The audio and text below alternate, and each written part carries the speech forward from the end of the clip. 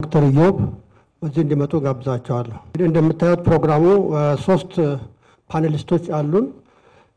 መጀመሪያ የሚያቀርቡልን አቶ በላይነህ ይርጋ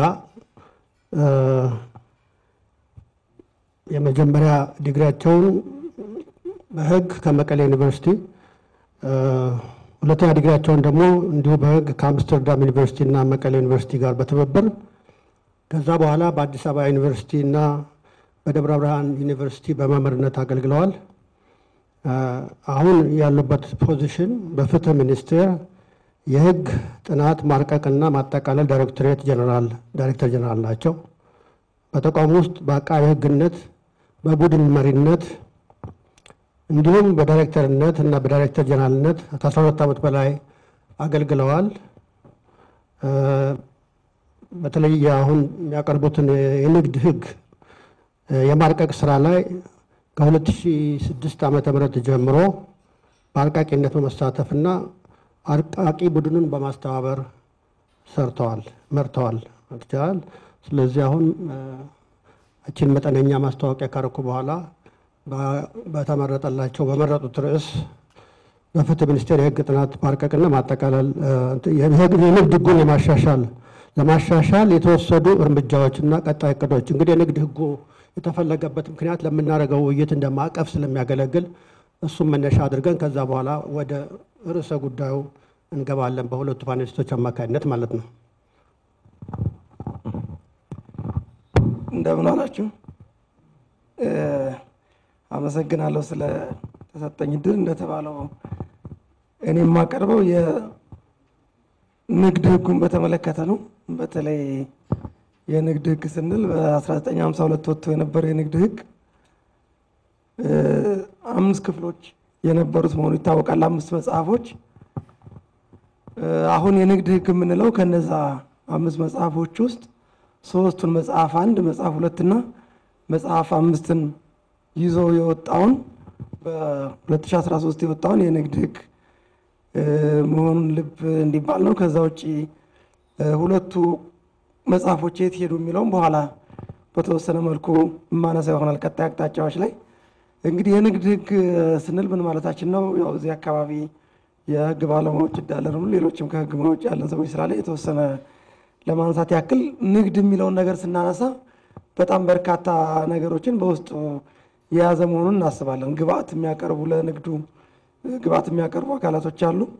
ግብአቱን የሚቀበሉ ከንግድ ስራው ጋር ተያይዞ ያሉ ሰራተኞች አሉ፣ አቅራቢዎች አሉ፣ ሌሎች በርካታ አካላት አሉ ማለት ነው። የድርጅቱ አመራሮች፣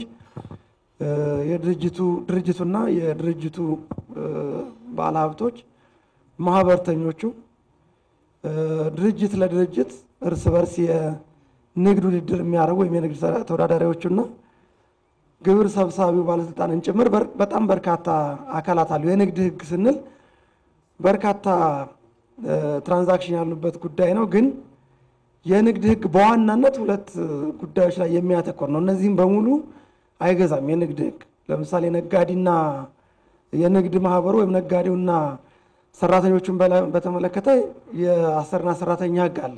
አዋጅ ቁጥር 1156 የምንለው ማለት ነው። ከእቃ አቅራቢዎችና የመሳሰሉት ጋር በተያያዘ ከሆነ ኮንትራክት ነው የሚሆነው። ስፔሻል ኮንትራክት፣ ጀነራል ኮንትራክት እያልን በሲቪል ኮዱ ራሱን የቻለ የሕግ ማዕቀፍ አለው። የንግድ ማህበራት ወይም ነጋዴዎች እርስ በርሳቸው ያላቸውን ግንኙነት ገበርን የሚያደርግ የንግድ ውድድርና የሸማቾች ጥበቃ የሕግ ማዕቀፍ አለን። አዋጅ ቁጥር 813 የምንለው። ስለዚህ ሁሉም በየዘርፋቸው የራሳቸውን የሕግ ማዕቀፍ አላቸው። የንግድ ሕግ 2 ነገሮች ላይ ነው ትኩረት የሚያደርገው። አንደኛው አንድ ነጋዴ ወይም አንድ የንግድ ድርጅት አሁን ባነሳናቸው ውስብስብ ጉዳዮች ውስጥ ተንቀሳቅሶ ሀብት እንዲያፈራና አትራፊ እንዲሆን የሚያስችል የሕግ ማዕቀፍ ነው። መብቱን የሚጠብቅና በዚህ ሂደት ውስጥ በምን መልኩ ነው እና የመሳሰሉትን የሚመለከት ነው። ሁለተኛው ከዚህ ከነጋዴና የንግድ ድርጅት ጋር ግንኙነት የሚያደርጉ በጣም በርካታ ሰዎች አሉ። የሕግ ማዕቀፉን ተማምነው ነው ግንኙነት የሚያደርጉትና የእነሱንም ፍላጎትና ግንኙነት ተቀባይነት ያለው እንዲሆን በማድረግ ፍላጎታቸውንና ጥቅማቸው ማስጠበቅ ነው። የንግድ ሕግ በዋናነት እነዚህን ጉዳዮች መሰረት ያደረገ ነው። ስለዚህ የንግድ ህጉ ስንል ከ800 በላይ አንቀጾች አሉት። በዋናነት እነዚህ ጉዳዮች ላይ የሚያጠነጥን ሆኖ ከባንክራፕሲና መሰል ጉዳዮች ጋር መጽሐፍ 3 ላይ ያለውን የራሱ የሆነ ነጥብ እንዳለው ማየት ይቻላል። ሁለተኛው የንግድ ህጉ ለምን ተሻሻለ የሚለው የተወሰኑ ነጥቦችን ለማንሳት አንደኛው ምክንያት የንግድ ህጉ የወጣው በ1952 ነው። በ1952 ማለት ኦልሞስት ከ60 ዓመት በላይ ስራ ላይ ውሏል ማለት ነው የንግድ ህጉ። ስለዚህ በራሱ ሌላ ነገሮችን እንኳን ሳናስብ የንግድ ህጉ ከ60 ዓመት በላይ በስራ ላይ መዋሉ በራሱ በተለይ አሁን ካለው ከግሎባላይዜሽን የዳይናሚኩ በየጊዜው እየተለዋወጠ የኢኮኖሚው የፖለቲካው የኢኮኖሚና የንግድ ስርዓቱ አጠቃላይ ስንል የብዙ ነገሮች ነጸብራቅ ነውና እነዚህ በየጊዜው የሚለዋወጡ ስለሆነ ከ1952 በኋላ የመጡ አዳዲስ ነገሮች ሊኖሩ የሚችሉ መሆኑ ኦልሞስት ዲፎልት ነው። ጁዲሻል ኖቲስ የሚወሰድበት ጉዳይ ስለሆነ ይሄ በራሱ የንግድ ህጉን ለማሻሻል በቂ ምክንያት ተደርጎ ይወሰዳል። ግን እንደዛም ሆኖ በወቅቱም ቢሆን ማካተት የነበረበትን ጉዳይ ያላካተታቸው የንግዱ በርካታ ጉዳዮች እንዳሉ ማየት ይቻላል። ለምሳሌ ዝም ብለን አንድ ነገር ፒክ ብናደርግ አሁን ኃላፊነቱ የተወሰነ የግል ማህበር የምንለው አለ። ልክ ስድስት ማህበራት ነው 1952 የንግድ ህግ ስታብሊሽ አደረገው እውቅና የሰጠው። ከነዚህ ውስጥ ኃላፊነቱ የተወሰነ የግል ማህበር ለምሳሌ ሲፈርስ እንዴት ነው የሚፈርሰው? ሂሳብ አጣሪዎቹ ኦዲተሮችና የመሳሰሉትን በተመለከተ ምንም አይነት የህግ ማዕቀፍ አላስቀመጠምና ሌሎችም እንደዚሁ ማካተት ነበረበት ብለን የምናስባቸው በርካታ ጉዳዮችን ያላካተተ መሆኑ ነው። ሌላው እንግዲህ ያው ንግድና ኢኮኖሚ ንግድና ኢንቨስትመንት ድንበር ዘለል ነው። ገንዘብ ዘላን ነው ይባላል። የተመቸው ቦታ ነው ሄዶ የሚያድረው። ስለዚህ ምቹ ኢንቫይሮንመንት መፍጠር አለብን። አሁን ካለው ነባራዊ ሁኔታ ጋር በተለይ ከውጭ ኢንቨስትመንት ጋር ተያይዞ ያለውን ጉዳይ በተመለከተ የንግድ ህጋችንን በማሻሻልና በማስተካከል አሁን ካለው የኢኮኖሚ ስርዓት ጋር ኮምፓቲብል እንዲሆን ከዛ ጋር የተጣጣመ እንዲሆን ማድረግ ያስፈልጋል። በቀጣይም እንደዚሁ ኢኮኖሚ ስርዓት እያደገ የሚሄድ ስለሆነ ለቀጣይ 10 ዓመታትም ምቹ ለኢኮኖሚ ምቹ ስርዓት መፍጠር ያስፈልጋል ማለት ነው። ስለዚህ ኢትዮጵያ ዓለም አቀፍ ተወዳዳሪነትን የሚያረጋግጥ መዋለ ንዋይ የመሳብ ፍላጎት ያላት ስለሆነ የህግ ማዕቀፎቿን ከዛ አንፃር እየፈተሸችና እያስተካከለች መሄድ ይኖርባታል ማለት ነው። በንግዱ ህግ ውስጥ መካተት ያልነበረባቸው ግን በበቂ ምክንያት በወቅቱ የተካተቱ የወቅቱን የኢትዮጵያን የህግ ስርዓት ግምት ውስጥ አስገብተው የተካተቱ ጉዳዮች በአሁኑ ሰዓት ግን ኢሪሊቫንት ይሆኑ አሉ። አሁን የንግድ ምዝገባ፣ የንግድ ስም፣ የንግድ መደብር መያዣነትና የመሳሰሉት ኦልሬዲ በበርካታ ህጎች የተሸፈኑ የዚህ ፕሪንሲፕል ኦፍ አካውንቲንግ የንግድ ምዝገባ ስርዓትና የመሳሰሉት የምንላቸው አሁን በሌሎች ህጎች በባህሪያቸው ሪጉላቶሪ ኔቸር ስላላቸው በኮድ ውስጥ የሚካተቱ አይደለምና በእርግጥ በወቅቱ ያረቀቁት ፕሮፌሰር እስካራ እነዚህን ሲያካትቱ ለምን እንዳካትቷቸው ባስቀምጧቸው ማስታወሻዎች ላይ ያሉ አሳማኝም ነው። ቢኮዝ ሌላ ህግ ስላልነበረ ይሄ ባይካተት ኖሮ የንግድ ህግ መውጣቱ በራሱ በቂ ስለማይሆን ተካተዋል። ግን በአሁኑ ሰዓት እነዛ ሪሌቫንት አይደሉም ነው። ሌላው እዚህ ማይኖሪቲ ሼር ሆልደር ፕሮቴክሽንን በተመለከተ የንግድ ህጉ በጣም ከፍተኛ የሆነ ክፍተት አለበት። በተለይ የወርልድ ባንክ በየአመቱ የሚያወጣቸው ሪኮሜንዴሽኖች አለ፣ ኢንዴክሶች አሉና የዓለም ሀገራትን ነው የሚያወዳድረው ወርልድ ባንክ። በአብዛኛው የኢትዮጵያ ዝቅተኛ የሆነ ነጥብ ነው የምታስቆጥረው። ለዚህ አንዱ ምክንያት በርካታ ምክንያቶች አሉ፣ ግን አንዱ ማይኖሪቲ ሼር ሆልደርን በተመለከተ ነው። ማይኖሪቲ ሼር ሆልደር መብቶቻቸውን የሚያስጠብቁባቸው የድንጋጌዎች አልነበሩም። ለምሳሌ ዝቅተኛ እንትን ያለው ሰው ከአክሲዮን ማህበሩ መውጣት ቢፈልግ የሚሸጥበት ስርዓት የለም፣ የሚያስገድድበት ሁኔታ የለም። ማህበር ውስጥ አክሲዮን ማህበር ውስጥ ችግር አለ ብሎ ካሰበ ኦዲት እንዲደረግ፣ ስብሰባ እንዲጠራ፣ ውይይት እንዲደረግ ለማድረግ ስብሰባ የሚጠራበት እድል ወይም አመራሮችን ተጠያቂ የሚያደርግበት የህግ ማዕቀፍ አልነበረምና ከዚህ አንፃርም ክፍተት የነበረበት መሆኑን በሰፊው የተስተዋለ ጉዳይ ነው። ባለ ሀብቶች በንግድ ማህበር አመራር ላይ እዚህ ገቨርናንሱ ላይ የሚያነሷቸው ጥያቄዎች ካሉ በትክክል እነዛን ተጠያቂ ለማድረግ የሚያስችል ድንጋጌዎችም አልነበሩትም። የንግድ ህጉ በርካታ ችግሮች ነበሩ። የንግድ ማህበራት መዋሃድ፣ መከፋፈል፣ መለወጥ እንዲሁም የውጭ ድርጅቶች ወደ ሀገር ውስጥ ሲገቡ ስታተሳቸው ምንድነው የሚሆነው የሚሉትን በተመለከተ ድንጋጌዎች አልነበሩትም ከናካቴው ማለት ነው። ለምሳሌ አንድ የውጭ ሀገር ድርጅት ኢትዮጵያ ውስጥ መጥቶ ሲሰራ ምንድነው ስታተሱ ከግብር ከምናምን ከመሳሰሉት አንፃር ጥያቄ ይነሳልና ብዙ እዚህ አካባቢ የሚነሱ ጥያቄዎች አሉ ችግሮች ነበሩበት ስለዚህ እነዚህና የመሳሰሉትን እንደ ክፍተት በመውሰድ ነው አሁን ኤቲኤም ዴቢት ካርድ ሞባይል ባንኪንግ እና የመሳሰሉትን በተመለከተ በተለምዶ እንጠቀምባቸዋለን ግን አዋጅን የንግድ ህጉ እውቅና አልሰጣቸውም ማለት ነው እውቅና አልሰጣቸውምና እነዚህ ናቸው እንደ ምክንያት የተደረጉ ዋና ለውጦችን ስንመለከት አንደኛው ያው መጽሐፍ አንድ ላይ ነጋዴና ትሬድ ኤንድ ትሬደርን የሚመለከት ነውና ነጋዴ ማለት ብሎ 21 የንግድ ስራ አይነቶችን ከዘረዘረ በኋላ ኤግዞስቲቭ ሊስት ነው ሌሎች በቀጣይ የሚወጡ ስራዎችንም እንደ ንግድ ስራ አይቆጥራቸውምና 21 ብቻ አርጎ የዘጋበት ሁኔታ አለ እዚህ ላይ በጣም ሰፊ ለውጥ ነው የመጣው ምክንያቱም በግል የሚሰሩ የህክምና ስራዎች በክሊኒክ በሆስፒታል የስፖርት እንቅስቃሴ ከኤሌክትሪክ ቴሌ ፍቃድ በመውሰድ የሚሰሩ ስልክ ማስደወል ኢንተርኔት እና የመሳሰሉት በሙሉ እንደ ንግድ ስራ አይነቶች አይቆጠሩ ነበር ኦፍ ኮርስ ያው ድራፍተሮች ዋይዝ ናቸው አሁን ብዙ ሪሌቫንት ባይሆንም ግን አንቀጽ 5 ላይ ያለውን አይነተኛ የንግድ ስራ ብለው ከዛ ውጪ ግን እንደ የንግድ ስራ የማይቆጠሩ ስራዎችን አሁን ከንግድ ህጉ ላይ የወጣ ሌላ ኦርዲናሪ ፓርትነርሺፕ ምንለው ተካቶ ነበር በዛ ማህበራዊት እንዲሰሩ ኤክስፔክት የማድረግ አይነት ነገሮች እንደነበሩ ማይቻለ ግን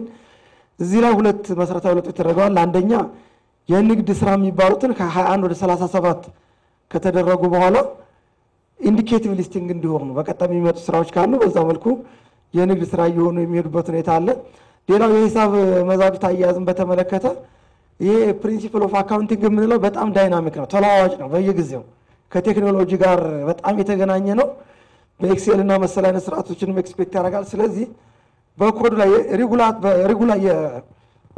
ሬጉላቶሪ ቦዲው የሚያወጣው የአሰራር ስራ ስለሆነ በንግድ ህግ ውስጥ መካተት አልነበረበትም ይሄም እንዲወጣ ተደርጓል ማዕከላዊ የንግድ ምዝገባ መረጃ ቋት እንደዚሁ በንግድ ህግ ውስጥ እንዲመጣ ማለት እንዲካተት በአዲስ መልኩ እንዲካተት ተደርጓል ይሄ እንዲካተት ስለተደረገ የንግድ ምዝገባ የጋዜጣ ማስታወቂያ ቀሪ ተደርጓል በእያንዳንዱ ንግድ ሲመዘገብ የንግድ ማህበር በጋዜጣ እንዲወጣ ይደረግ ነበርና እሱ ለምንድነው ያው ኦሬዲ ማዕከላዊ የንግድ ምዝገባ መረጃ ቋት ካለና ይሄንን የመረጃ ቋት አመቺ በሆነው ቴክኖሎጂ በመጠቀም ዌብሳይት ላይ አክሰሲብል መደረግ አለበት ይላል ስለዚህ የትኛው ማህበር ተመዝግቧል ሲያሜው እርስ በርስ ግጭት ያመጣሉ የሚሉትና መሰል ጉዳዮችን ኦሬዲ በዌብሳይት ላይ ከተለቀቀ እዛ እየገቡ ቼክ ማድረግ ስለሚቻል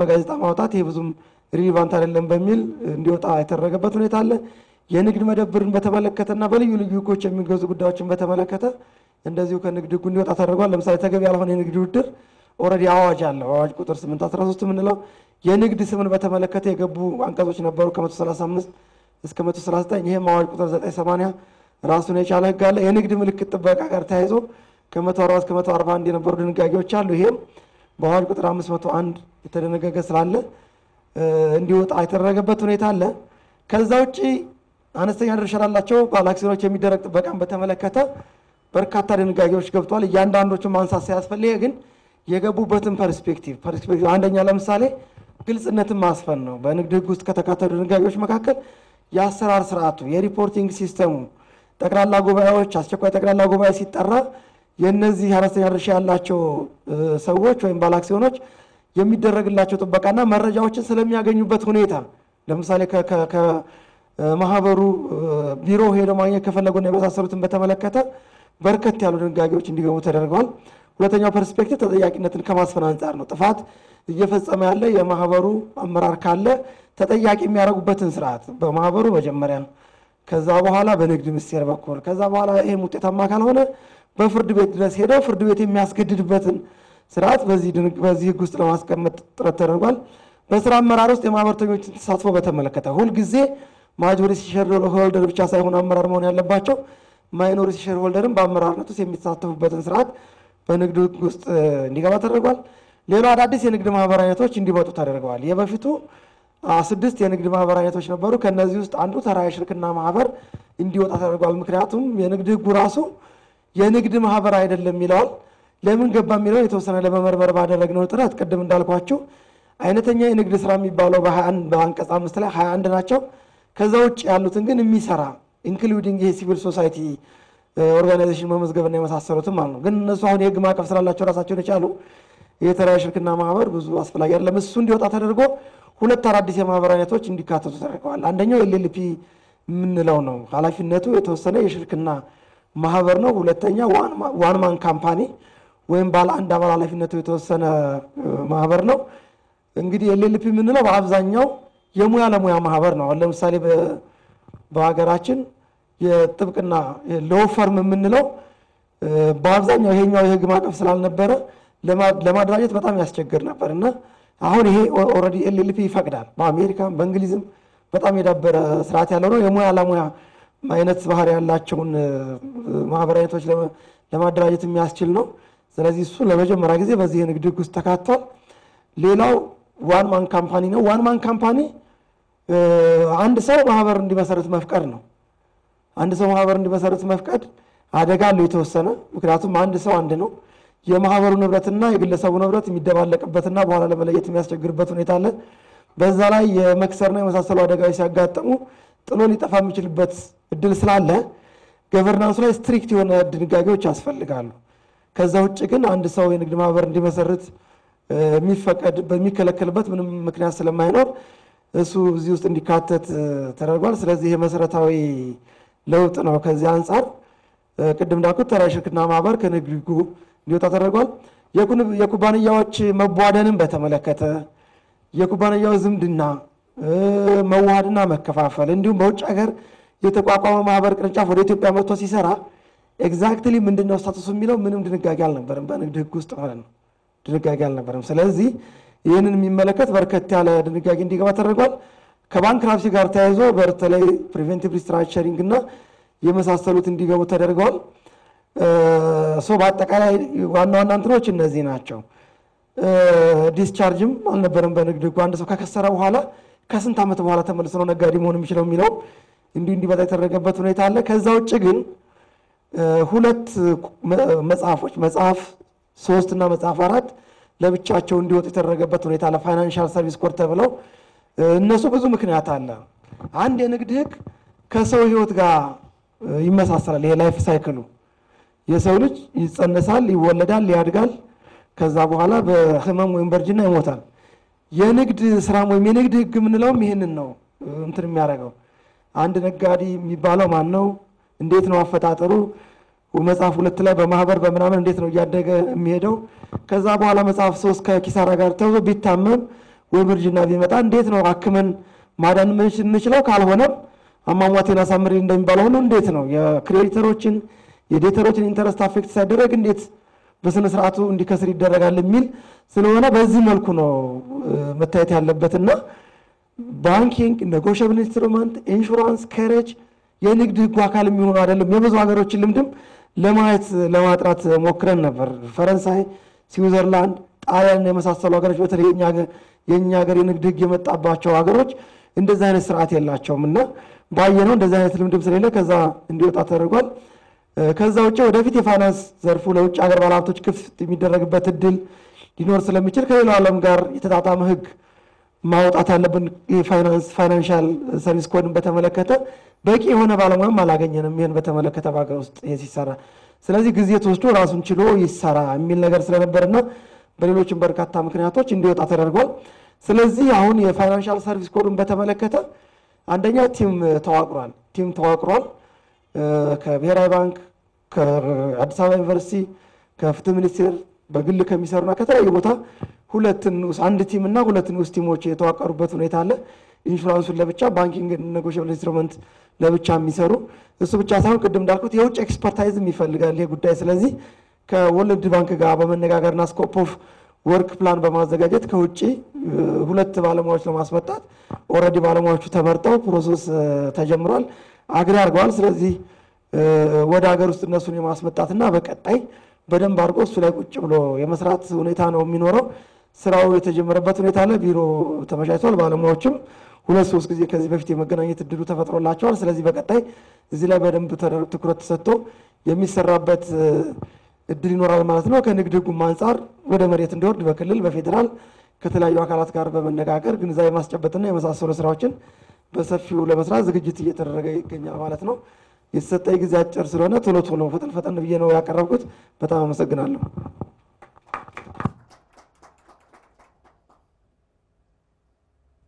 ይቅርታ እንግዲህ ያው ጊዜ የተገደበ ስለሆነ ውይይት ላይ ደግሞ የበለጠ ማብራራት ይቻላል። አይ ጥሩ መሰረት ይሆናል ብዬ ነው የምገምተው ለውይይታችን። የንግድ ህጉ እንግዲህ ምን ያህል ጊዜ ለረጅም ጊዜ ከአፄ ኃይለ ሥላሴ ዘመን ጀምሮ ሌሎቹም እንደዚሁ ይመስለኛል ሲቪል ኮዱም ሌሎቹም ረጅም ጊዜ አገልግለው እስካሁን ድረስ ሳይሻሻሉ በተለይ የንግድ ህጉ እስካሁን ድረስ ሳይለወጥ አሁን አዲስ መልክ እንዴት እንደያዘ ምን ማሻሻያዎች እንደተደረጉ በተለይም ደግሞ መጨረሻ ላይ ለውይይታችን ግብአት የሚኖረው የፋይናንስ ሴክተሩን በተመለከተ ያሉትን አንዳንድ ነገሮች ጠቆም አድርገዋል። በጊዜ እጥረት ምክንያት ምናልባት ብዙ አላፍታቱትም ይሆናል፣ በኋላ በውይይት ይፍታታል። ቀጣይ አቅጣጫዎች ብለውም እንትን ብለውናል። በጣም እናመሰግናለን። የሚቀጥለውን ጽሁፍ ወይም ፕሬዘንቴሽን የሚያቀርብልን ፕሮፌሰር አለማየሁ ገዳ የፋይናንስ ማርኬት ሊበራላይዜሽንን በተመለከተ ያካሄደውን ጥናት ውጤት ይጋራናል ማለት ነው። ለማታውቁት ብዙዎቻችሁ ታውቁታላችሁ ብዬ ተስፋ አደርጋለሁ። አዲስ አበባ ዩኒቨርሲቲ ማክሮ ኢኮኖሚክስ እና ዓለም አቀፍ ንግድና ፋይናንስ ፕሮፌሰር፣ ከዛም ከኢትዮጵያ ውጭ በለንደን በናይሮቢ የተለያዩ ዩኒቨርሲቲዎችና ምርምር ማዕከላት በመምህርነትና በተመራማሪነት አገልግለዋል። ከ60 በላይ የምርምር ጽሁፎችንና 6 መጽሐፍትን በኢትዮጵያና በአፍሪካ ሀገሮች ተመስርቶ ዓለም አቀፍ በሆኑ መጽሔቶችና ታዋቂ አሳትሞች አሳትመዋል። በኢኮኖሚክስ ጉዳይ በተለይ አሁን ኢትዮጵያን በሚያንገበግበው በኢንፍሌሽን ጉዳይ ትንሽ ለመጨመር ያህል ብዙ ሀሳቦች አቅርበዋል። ምን ያህል ሀሳቦቹ ተቀባይነት እንዳገኙና ስራ ላይ እንዳዋሉ ባናውቅም በተከታታይ ብዙ ጽሁፎች እንዳቀረበ ሁላችንም የምናውቅ ነው።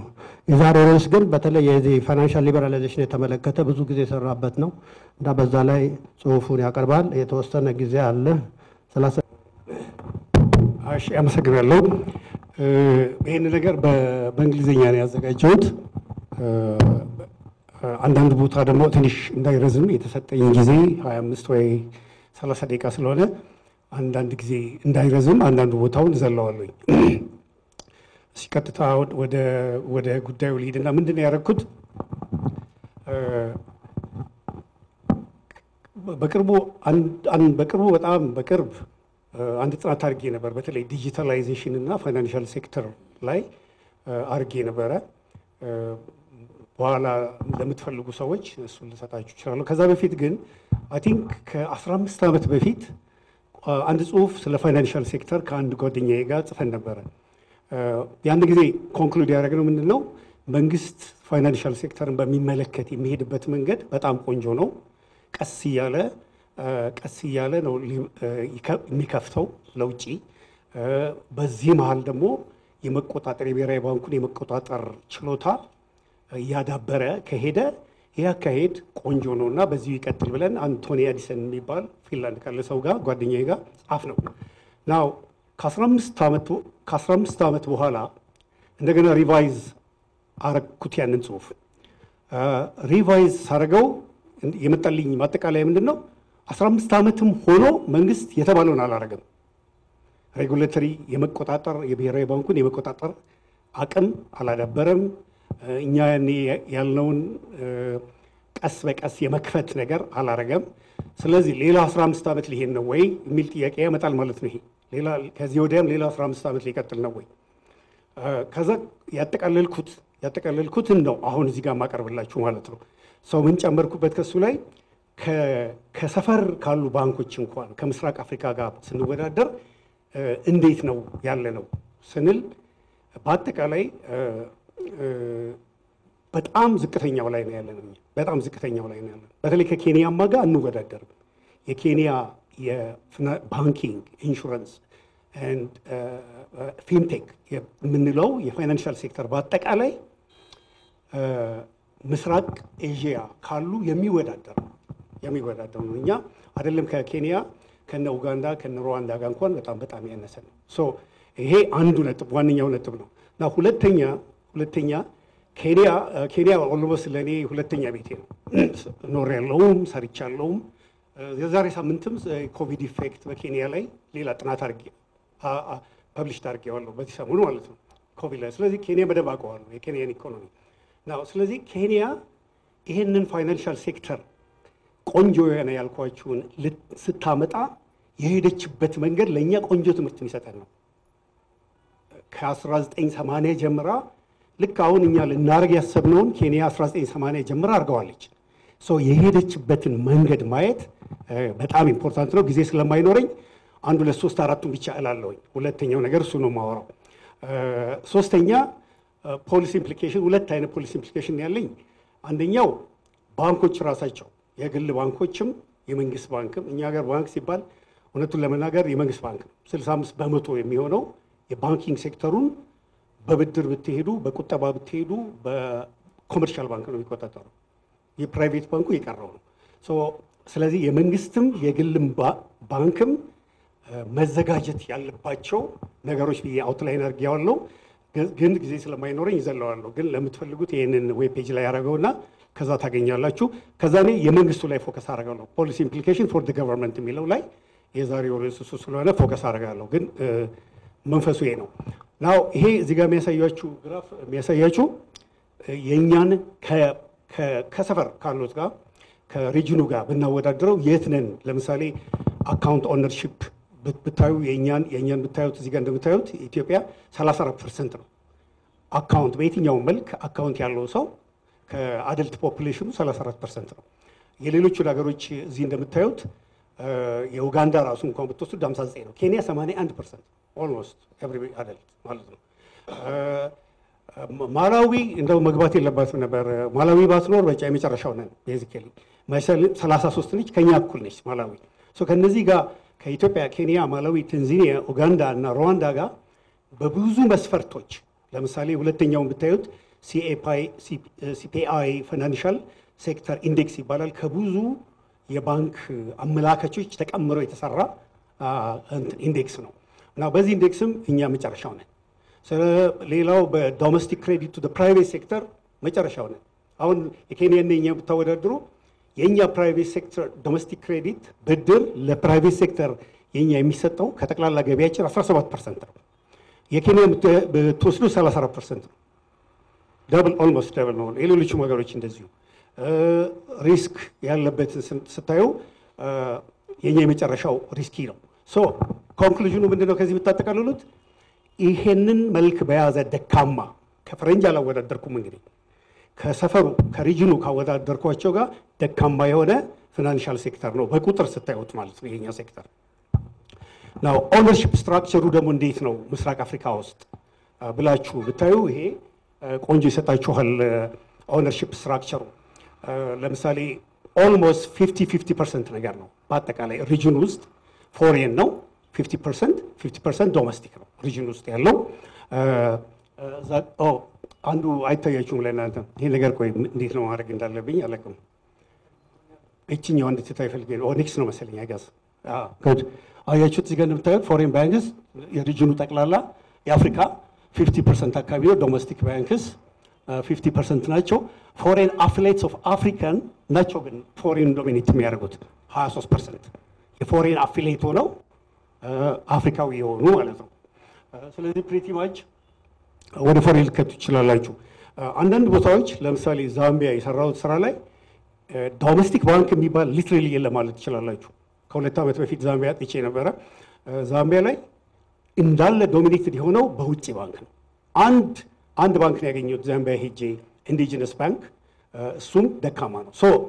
ትሬንዱ ፎሬን እና ፎሬን አፊሊየትድ ባንክስ ዶሚኔት የሚያደርጉት ነው የሆነው ያለፈው 20 ዓመት የአፍሪካ ሊበራላይዜሽን ማለት ነው። እሷን ልብ እንድትሏት ፈልጋለሁ ማለት ነው። ናው እዚህ ጋር ዘለዋለሁ ዝርዝር አለው ግን በብዙ ባንኪንግ ኢንዲኬተሮች ነው የሚያሳያችሁ። ይሄ የብዙ በባንኪንግ ኢንዲኬተር የኛ ደካማ ነው ፕሪቲ ማች ኮንክሉዥኑ ይሄ ነው። እዚህ ላይ ይችን ጊዜ ለመቆጠብ ናው ያሉትን መረጃዎች ስናይ ላርጅ ፎሬን ባንክስ ዩዥዋሊ ግሬተር አክሰስ ቱ ፋይናንስ ይኖራቸዋል። እንግዲህ ጥቅማቸው የሚባለው ምንድን ነው? ግሬተር አክሰስ ቱ ፋይናንስ ነው። በተለይ እኛ አሁን ትልቅ አንዳንድ ሰዎች ሚዲያ ላይም ሲናገሩ የምሰማው ምንድን ነው?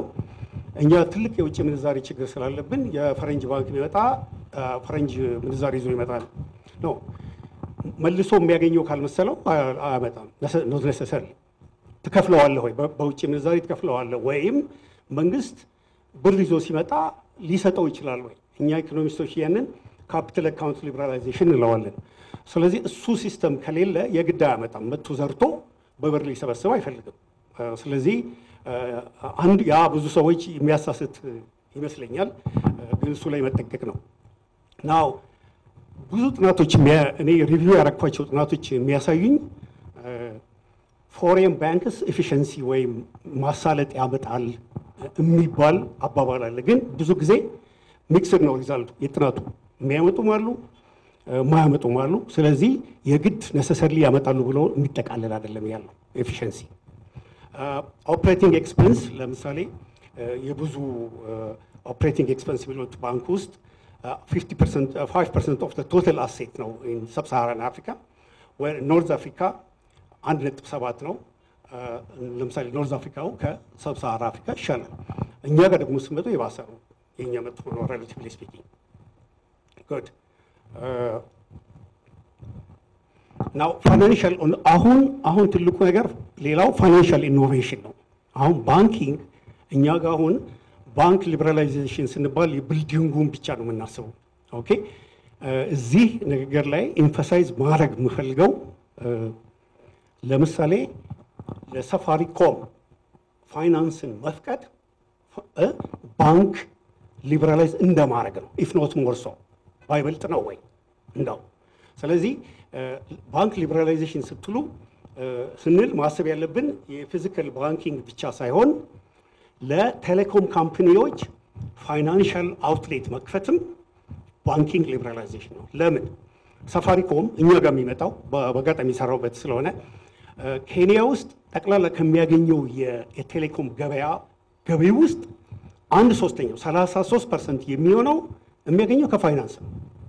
ኖት ኦንሊ ዛት ከፋይናንስ የሚያገኘው ገቢ ከስልክ ማስደወል ከዳታ ከሚያገኘው በላይ ብቻ ሳይሆን በየአመቱ በ20% ነው የሚያድገው። ስለዚህ 3 years down the line 50% በላይ ሊሆን ይችላል ማለት ነው። ስለዚህ ያንን ሴክተር ስትፈቅዱ ኤፌክቲቭሊ ባንኪንግ ሴክተሩን ሊበራላይዝ እያደረጋችሁት ነው።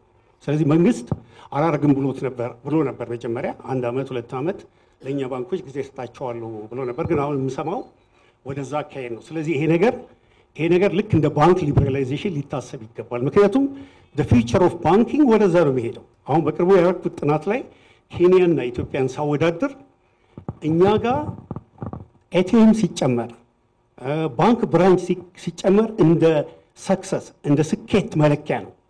ኬንያ ጋር ሪቨርስ ነው። ባንክ ብራንች ሲቀነስ ኤቲኤም ሲቀነስ ወደ ዲጂታል ሲጨመር ነው የሰክሰስ ምልክት። ኦኬ ስለዚህ እንደዛ ከሆነ ወደ ዲጂታላይዜሽን እየሄድን ነው ማለት ነው። ይሄንን ሊበራላይዜሽን ማሰብ ያስፈልጋል። ናው ሁለተኛ ግማሽ ላይ ስደርስ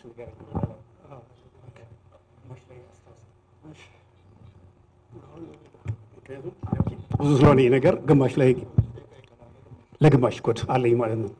ናው ሌላው ስትራቴጂክ ፎከስ ነው። የኛ ባንኮች ከሪጅኑ ሲወዳደሩ ስትራቴጂክ ፎከሳቸው የሪጅኑ ወዴት ነው የሚሄደው ብላችሁ ደግሞ ቴንደንሲው ስታዩ የኛ ባንኮች ትልልቅ ፕሮባብሊ ይጨምርበታል በኋላ ትልልቅ ከስተመርስ ትልልቅ አካውንት ያላቸው የፎሬን ኤክስቼንጅ ኦፖርቹኒቲ ያላቸው ማግኘት ላይ ነው ፎከስ የሚያደርገው አይደል። ትሬንዱ ግን አፍሪካ ውስጥ የቀረው አፍሪካ ውስጥ ወዴት ነው? ወደ ማይክሮ ፋይናንስ መሄድ ነው ስትራቴጂካሊ። የኛ ባንኮች ሌላው ሊያስቡበት በዚህ መንገድ ተዘጋጅተናል ወይ ብለው ሊያስቡበት የሚገባ ጉዳይ ነው ማለት ነው። ናው እስቲ ወደ ሌሰንስ ፍሮም ፋይናንሻል ሴክተር ሊበራላይዜሽን ልውሰዳችሁ። ዲቨሎፒንግ ካንትሪ ላይ የተደረጉ ጠቅላላ አድርጌ ለማየት ምንድነው ትምህርት የምንወስደው እስካሁን ካረጉት። ናው ጠቅላላ ኤቪደንስ የሚያሳየው ፋይናንሻል ኢዝ ኖት ዩዥዋሊ አቴን የታሰበለትን አይሳካም። ጠቅላላ ኤቪደንሱ የሚያሳየው ሁሉ ጊዜ ፋይናንሻል ሊበራላይዜሽን የሚያደርጉ ሀገሮች ዲቨሎፒንግ ያደረጉት አይሳካም። ፎሎዊንግ ሊበራላይዜሽን ሞስት ካንትሪስ ዌር ኤክስፖዝድ ቱ ፋይናንሻል ኢንስታቢሊቲ ሁሉ ጊዜ in 90% of the cases financial instability አለ በኋላ ላይ ኬንያ ኬዝ ላይ ያሳያቸዋለሁ ከ10 ባንኮች በላይ ከስራው ወጥተዋል ለ10 ዓመት financial instability ነበረ ኬንያ መጀመሪያ አካባቢ ላይ in 53 countries በ1980 እስከ 95 በተደረገ 78% almost 80% በሉት of all bank crises were linked to the period of financial liberalization 80% theoretician ደግሞ ይሄ ኢንተርናሽናል ፋይናንሻል ያሉ ሰዎች ምን ይሉታል ይሄ ነገር ቆንጆ ሰኮንስ ስላላረጋችሁ ነው ይላሉ በተለይ በወርልድ ባንክ አይኤምኤፍ ምንድነው የሚሉት ስታረጉ መጀመሪያ ኢንተረስት ሬቱን መክፈት ነበረባችሁ ቀስ ብላችሁ ደግሞ የሆነ ነገር መክፈት ነበረባችሁ ሰኮንስ የሚሉት ስሱን ስላልጠበቃችሁ ነው ይላል again ሪሰርች የሚያሳየው ሰኮንስም የጠበቁ ብዙዎቹ ፋይናንሻል ክራይሲስ ነው ያጋጠማቸው ኦኬ ሁለተኛው ነጥብ ይሄ ነው ክራይስ ሾርት ተርም ፕሮብሌም ነው ያጭር ጊዜ ነው ወደፊት ተሻሻላላችሁ የሚለው ብዙ ጥናት የሚያሳየው አስነቱ ሌላ ነገር አለ ማድረግ ያለብን እሱም ከሬጉላተሪ ጋር ያያዛል ለመጣበታለሁ ኬንያ እንደሱ ነው ያደረገችው now Asia less financial reform ነው ያደረገው comparatively ከሁሉም ዲቨሎፒንግ ካንትሪ ሰክሰስፉል ነው ግን Asia ለምንድን ነው ስትሉ ግራጁዋሊዝም ነው አንደኛው መንገድ ግራጁዋሊዝም and step by step approach with learning for swift correction ተቋማችሁን አዘጋጅታችሁ ተቋማችሁ ቀስ ብሎ እየከፈተ ሲከፍት ለሚያገኘው ነገር ቶሎ ሪስፖንድ እያደረገ የሚያርም ተቋም ከተርግታችሁ ከሄዳችሁ ይሳካል ማለት ነው እኛ አርገን ነበር እንደነገርኳችሁ ቅድም ይሄንን ፔፐር ጽፍ አርገን ነበር we been doing law ግን ነምበር 1 ችግራችን ምንድነው በጣም ስሎ ነው የኛ በጣም ስሎ ነው ሁለተኛ አልተከፈተም ሶስተኛ ሬጉሌተሪ ካፓሲቲያችንን ለክራይሲስ ሪስፖንድ እንዲያረግ አርገን አላደራጀ ነው እስከዛሬ ማለት ነው እስከዛሬ ሶ ይሄንን ልብ ማለት ያስፈልጋል እንግዲህ ሊበራላይዝ ሲባል now financial literacy important ነው ይላሉ ሌላ ለሰክሰስ ሁሉም ሰው ባንኮች አካዴሚያ ሁሉ ነገር ፋይናንሻሊ ሊትሬት ቢሆን ባንኪንግ ሴክተር ቢሆን ኢምፖርታንት ነው ይላሉ ሶስተኛ ኮሬክት ሲኩዌንስ ቆንጆ ይሄ ነው እንግዲህ ይሄ ለኛ በጣም ቁልፍ ነው ለምን ኮሬክት ሲኩዌንስ prerequisite one of prerequisites macroeconomic stability ለፋይናንሻል ሴክተር ሰክሰስ macroeconomic stability ማለት መሰረታዊ የምንላቸው የኢኮኖሚ አመለካቾች ኢኮኖሚው እየተናጋ ነው የሚሄደው ተስተካክሏል ወይ ብለው ሊነግሩን ይገባል እነዚህ ማን ናቸው አንድ ኢንፍሌሽን ነው ስቴብል ነው ወይ ፕራይሱ ሁለተኛው ኤክስቼንጅ ሬት ነው ኤክስቼንጅ ሬቱ ቶሎ ዲፕሪሺየት ወይ ቶሎ አፕሪሺየት ያደርጋል ስቴብል ነው ወይ ሶስተኛው ባላንስ ኦፍ ፔመንት ነው በኤክስፖርት እና በኢምፖርት መሃል ያለው ጋፕ ከገቢያችን ጋር ሲነጻጸር ከጂዲፒ ጋር ሲነጻጸር ትልቅ ነው ወይ ትልቅ ብዙ ጊዜ የሚባለው ከ5% በላይ ነው የኛ 15% ነው ሶ ባላንስ ኦፍ ፊስካል ዴፊሲት የመንግስት ዴፊሲት እነዚህ ነገሮች ባልተስተካከሉበት የሚደረግ ፋይናንሻል ሊበራላይዜሽን is like 100% guaranteed for banking crisis ለምን አንድ ኤግዛምፕል ወሰደላችሁ probably በፊት ዛው ወደፊት ስላይድ አለ አንድ ኤግዛምፕል ምንድነው ብዙ ጊዜ financial liberalization requires interest deregulation ይፈልጋል ኢንትረስት ሬቱ ፍሪ መሆን ይፈልጋል ማለት ነው ሶ እና ምንድነው ሪል ኢንትረስት ሬት የምንለው ኢንትረስት ሬት ሲቀነስ ኢንፍሌሽን ሬት ማለት ነው ፖዚቲቭ ቢሆን ይመረጣል አሁን ኢትዮጵያ ውስጥ ለምሳሌ እኔ ብሬን ባስቀምጥ 7% ነው ማገኘው ኢንፍሌሽኑ 35% ነው ሶ ኢፌክቲቭሊ ኔጌቲቭ ነው ማለት ነው ኢንትረስት ሬት ምክንያቱም 35 ሲቀነስ 7 ስንት ነው 22 ነው የሚመጣው 22% ከስራለው ማለት ነው 100 ሺህ ብር ባስቀምጥ በአመቱ ያ ሁለተኛ ዋጋው 80 ሺህ ብር ነው ማለት ነው ያ ነገር በኢንፍሌሽን ብቻ ምክንያት እስኮ መንግስት ማነው ባንኮች 7% ቢጨምሩልኝ ቢግዲል አይደለም ስለዚህ ነገር ፖዚቲቭ መምጣት አለበት ነው የሚባለው ስለዚህ ፖዚቲቭ እንዲመጣ የኛ ባንኮች 35% በላይ ቻርጅ ማድረግ አለባቸው ማለት ነው አይደለ 35% ቻርጅ ቢያደርጉ ፖዚቲቭ ይመጣል ኢንትረስት ሬታቸው ማለት ነው ለኔ ወለድ 35 ከከፈሉኝ 100 ሺህ ብር ባስቀምጥ ከአመት በኋላ 135 ቢሆን ኦኬ ካምናው 100 ጋር እኩል ነው የዘንድሮ 135 ኦኬ ከዛ በላይ ካልከፈሉኝ አያዋጣኝም ስለዚህ 35% ኢንፍሌሽን ባለበት አገር ሊበራላይዝ ካረግን አሁን ባንኮች የሚያበድሩት 17% ገደማ ነው በአማካኝ ሌንዲንግ ሬቱ ማበደሪያ ሬቱ 35 ሲደመር 17 ይሆናል ማለት ነው። ይሄ ደግሞ ጠቅላላ ሪል ሴክተሩን ያኮስሳል። ስለዚህ ኢንፍሌሽኑ መውረድ አለበት ማለት ነው። እንግዲህ እቺ አንዱ ምሳሌ ነው የሰጠኋችሁ ፋይናንሻል ማክሮኢኮኖሚክ ስታቢሊቲ እንዴት ለፋይናንሻል ሴክተር ስታቢሊቲ ኢምፖርታንት እንደሆነ። ኬንያ እንዲህ ባልሆነበት ስላደረገች ነው የመጀመሪያው 3 ዓመት ላይ ፋይናንሻል ክራይሲስ የገጠማት። አንድ ነጥብ ይሄ ነው። ሶ እኛ ኮንዲሽን ላይ ማክሮኢኮኖሚክ ስታቢሊቲ ቁልፍ ነው ማለት ነው። ጉድ አይ ቲንክ አንድ 7 ደቂቃ ቢቀረኝ ነው 10 ደቂቃ ጉድ። ሁለተኛው ሰክሰስፉል የሆኑ ቦታ ላይ ሆሊስቲክ ኢንስቲትዩሽናል አፕሮች ነው የተከተሉት። ባንኩን ብቻ መክፈት አይደለም። ብሔራዊ ባንኩ አቅሙ ተጠናክሯል ወይ? ሌሎች ጉዳዮች ለምሳሌ የህግ ማዕቀፉ ቅድም እንደተነገረን አይነት ተደራጅቷል ወይ? ስንከፍተው ኮሬክት ለማድረግ አቅም አለን ወይ የሚለው ነገር በሙሉ ሆሊስቲክ የሆነ ያረጉ ናቸው የተሳካላቸው። ለዚህ ደግሞ ስትሮንግ እና ኢንፎርምድ ገቨርንመንት ያስፈልጋል። ስትሮንግ ኤንድ ኢንፎርምድ። ስትሮንግ ጉልበት ብቻ አይደለም እውቀትም ያለው መንግስት ያስፈልጋል ማለት ነው። ናው የኬንያው ላይ ብታዩ የኬንያ ላይ እስቲ አንዱ ለ3 ደቂቃ እሱ ላይ ላጥፋ። የኬንያው ላይ ብታዩ ከ1980 ጀምሮ ሪፎርም አድርገዋል። ኢንተረስት ሬት ሊበራላይዜሽን ፖዚቲቭ ቅድም እንዳልኳችሁ ለማምጣት ሞክሮ ነበረ። ፖዚቲቭ ለማምጣት ሞክሮ ነበረ። ማርኬት ቤዝድ ኢንተረስት ሬት አረጉት በገበያ ይወሰን ብለው። የኛ ህግ የሚለው ዲፖዚት ሬቱ ብቻ ነው እንጂ ሚኒመም በገበያ ነው ይወሰን የሚለው የኛ ህግ። ለነገሩ ግን ሲከፈት ኮምፒቲተርስ መጥተው ሌላ ሊሰጡ ይችላሉ ማለት ነው። ያን ጊዜ በደንብ ይከፈታል። ሶ ዘ ስታብሊሽመንት ኦፍ ሰከንደሪ ማርኬትም ይሄ ፋይናንሻል ማርኬት ምናምን የሚለውን ጀመሩ ኬንያዎቹ። ዴን ወደ ፍሎቲንግ ኤክስቼንጅ ሬት ሄዱ። ኤክስቼንጅ ሬታቸውንም መንግስት ከሚወሰነው ይልቅ ወደ ፍሎት ሄዱ። ወደ ፍሎት አሁን እኛ ሀገር እናደርጋለን ወደሚሉት ማለት ነው። ብዙ ጊዜ ነው የምቃወመው፣ ጊዜው አይደለም ለኛ። ወደዛ ሄዱ።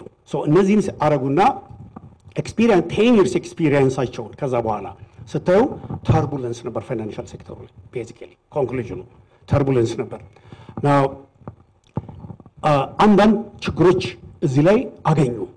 አንደኛው በጣም ያገኙት ሁለት ነገር ነው ያገኙት። ነምበር 1 ማክሮ ኢኮኖሚክ ስታቢሊቲ ሳይፈጠር መክፈት እንደሌለባቸው ገባቸው። ነምበር 1 ነምበር 2 ሬጉሌተሪ ካፓሲቲ ብሔራዊ ባንክ የሴንትራል ባንኩን የመቆጣጠር አቅም ችግሮች ሲፈጠሩ ቶሎ ሪስፖንድ የማድረግ አቅም ሳያጠናከሩ እንደከፈቱ ገባቸው። በዚህ መሃል ግን በጣም ብዙ ባንኮች ከስረውባቸዋል። ብዙ ነን ባንኪንግ ፋይናንሻል ኢንስቲትዩሽን ከገበያ ወጥተዋል። ቁጥራቸው እዚህ ላይ ያለኝ የረሳኋቸው ለማብራት። ሶ አሁን ኤጌን ለሚቀጥሉት 10 ዓመት እነዚህን ቢልድ ማድረግ ጀመሩ ማለት ነው። አሁን ያልኳቸው ማክሮ ኢኮኖሚክ ስታቢሊቲ እና ሬጉሌተሪ ካፓሲቲ የብሔራዊ ባንኩን የመቆጣጠርና የመምራት አቅም ማጎልበት ጀመሩ። ናው ሪዘልቱ ምንድነው? አሁን ባንኪንግ ሴክተሩ መነሳት ጀመረ። ግን ኦነርሺፕ ኮንሰንትሬሽን አለ። 5-6 ባንኮች ጠቅላላውን ተቆጣጥረውታል። ፕሪቲማች የውጭ ባንኮች አሁን ወደ ሁለተኛው ዙር እየሄዱ ነው። የዶሜስቲክ ባንኮች የመሻማት ከዛ ጋር እየሄዱ ነው። ሴግመንቴሽን ሴቪንግ የሚገርመው ሴቪንግ ሬቱ ዲክላይን አደረገ ከዚህ በኋላ የሆነው ማለት ነው። ሌላው ኢምፖርታንት ነገር ፕሮዳክቲቭ ሴክተርስ የሚባሉት ማኑፋክቸሪንግ፣ አግሪካልቸር ብድር እያላገኙ ሄዱ። ወደ እነሱ አይሄድም ብድር፣ ወደ ሌላው ሴክተር ነው የጀመረው አፍተር ሊበራላይዜሽን። ሶ ይሄንን ኤክስፔክት ማድረግ አለብን ማለት ነው። እኛ ኮንዲሽን ላይ ናው ፖዚቲቭ ሪዘልቱ ምንድነው? ከኬንያ ኤክስፔንሽን ኦፍ ቦዝ ፋይናንሻል እና ነን ባንኪንግ ፋይናንሻል ኢንስቲትዩሽን ተስፋፋ። ሃይ ሊኩዊዲቲ ባንኪንግ ሴክተር ውስጥ ብዙ ብር ተገኘ። ኢንትረስት ሬት ኤክስቼንጅ ሬት ሊበራላይዝድ ሆነ። ሎካል ባንክስ መወዳደር ጀመሩ። ዲፖዚት ባንኪንግ ሴክተር ላይ በ15% ገደማ ጨመረ። ገቨርንመንት ዲፖዚት ኤንድ ዲማንድ ዲፖዚት ዲክላይን፣ የመንግስት ግን ኮምፕሊትሊ ዲክላይን አደረገ ማለት ነው። ኔጌቲቭ ሪዘልቱ ምን ነበረ የዚህ ፕሮሰስ? 1 ዲስፓይት ኢንትረስት ሬቱ ሊበራላይዝ ከ1989 ጀምሮ ቢደረግም በብድርና በማበደሪያና በዲፖዚት መሀል ያለው ጋፕ እንደሰፋ ቀረ። ብዙ ጊዜ እሱ ሲጠብ ኢፊሽንት ነው ይባላል ፋይናንሻል ሲስተም፣ በሁለቱ መሀል ያለው ሲጠብ። ሶ ኬንያ ጋር እንደዛው ነው የቀረው። ኢኒሻል ፖዚቲቭ ሪል ኢንትረስት ሬት ደግሞ ኩክሊ ኔጌቲቭ ገባ። መጀመሪያ ፖዚቲቭ አድርጎት የነበረው ከክራይሱ በኋላ ተመልሶ ወደ ኔጌቲቭ ሆነ ማለት ነው። ኢንትረስት ሬት ኢንክሪስድ አክቹዋሊ በጣም ጨመረ።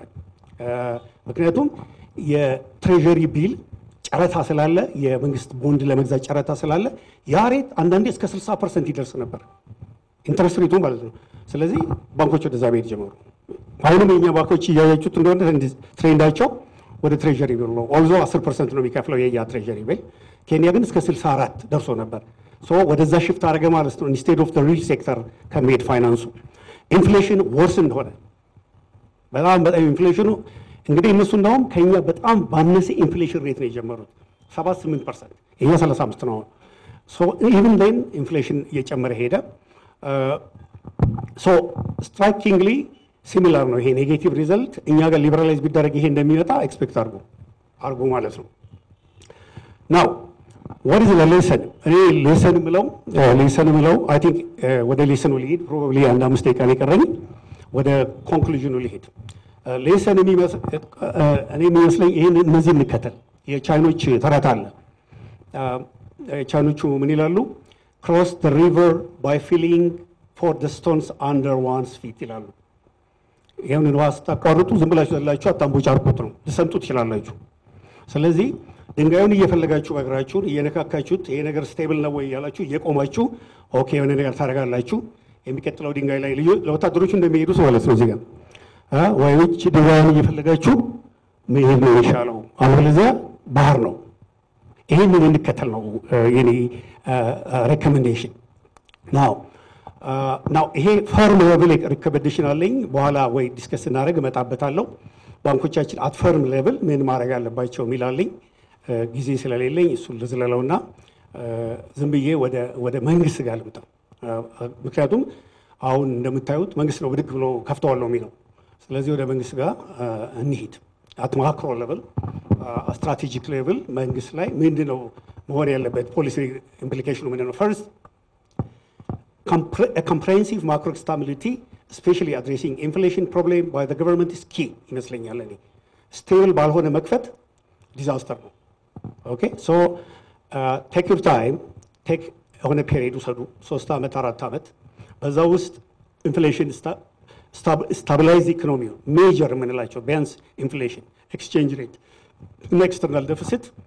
ምክንያቱም ሪዘርቫችን በጣም ትንሽ ነው፣ ድሮም ትንሽ ነው። ኬንያ የምታወዳድሩት የ5 ወር የ6 ወር ኢምፖርት ማድረጊያ አላቸው በአማካይ። እኛ ጋር 2 ወር ቢኖረን ነው፣ ከዛ በታች እንዳይወርድ ፍሩ። ስለዚህ በዚህ አይነት ማክሮ ኢኮኖሚክ ኢንቫይሮንመንት ፋይናንሻል ሴክተር መክፈት is a recipe for disaster ነው። ኦኬ ማክሮ ኢኮኖሚክ ስታቢሊቲ ፕሪኮንዲሽን ነው ነምበር 1። ናው ኮንትሮል ኦፍ ኢንፍሌሽን is achieved basically በእኛ ሀገር ኮንቴክስት ፉድ ሰፕላይ በመጨመር ብቻ ነው አቺቭ የሚደረገው። በአጭር ጊዜ ደግሞ ፉድ ሰፕላይ መጨመር አይቻልም እንደምታውቁት። ስለዚህ ያው መንግስት የጀመረዋል አይደለ ኩታ ገጠም ትናንሽ መስኖዎች ምናምን አድርጎ እሱን ነገር አድሆክ ሳይሆን በደንብ ፕላን አድርጎ እሱ ላይ መስራት በመካከለኛ ጊዜ እሱ ያስፈልጋል። በአጭር ጊዜ ዲቫሉዌሽን ምናምኑን ማቆም፣ እነዚህ ነገር ስታቢላይዝ ማድረግ ይፈልጋል በአጭር ጊዜ። ሶ ሌላ ፔፐር ይሆናል እሱ ፔፐር እንተው። ሁለተኛው ባላንስ ኦፍ ዴፊሲታችን ሲሪየስ ነው። Liberalization of the foreign exchange market and interest rate not a solution. Financial problemዎችን ለመፍታት የውጭ ምንዛሬ እጥረት ለመፍታት ይሄ ሶሉሽን አይደለም። can quickly result ከብዙ ጥናቶች የሚያሳዩ quickly result in the government losing control of the economy and should be implemented cautiously, aggressively export sector ላይ ካልተሰራ ሶልቭ አይሆንም የባላንስ ኦፍ ፔመንት ፕሮብሌም። ይቻላል ቬትናም አድርገዋለች። እነሱ ምን ይሉታል? ኤክስፖርት ግሮዝ ቤዝድ ስታቢላይዜሽን ይላሉ። ኢኮኖሚውን ስታቢላይዝ ማድረግ ነው የምንፈልገው። ኢንፍሌሽኑን ትንሽ፣ ኤክስቼንጅ ሬቱን የተረጋጋ። ቬትናሞች ይህንን አስቴን ያደርጉት ግን በኤክስፖርት ሴክተር ግሮዝ ነው ስታቢላይዝ ያደረጉት። የመንግስት በጀት በመቀነስ የመንግስት በመሰብሰብ ይሄ ወርልድ ባንክ አይኤምኤፍ በሚለው ፖሊሲ አይደለም። ኤክስፖርት ሴክተር ግሮዝ ቤዝድ ስታቢላይዜሽን ሙሉ ፔፐር አለኝ እሱ ላይ ከፈለጋችሁ አይ ካን ሼር ኢት። ሶስተኛ ስፔሲፊክሊ ትሬድ ሊበራላይዜሽን። ይሄ እንግዲህ ቅድም እሳቸው እንደነገሩን ለምሳሌ የኮንቲኔንታል አፍሪካ ትሬድ ፈርመናል። ከኮንቲኔንታል አፍሪካል ትሬድ ውስጥ ብዙ ፕሮቶኮሎች አሉ።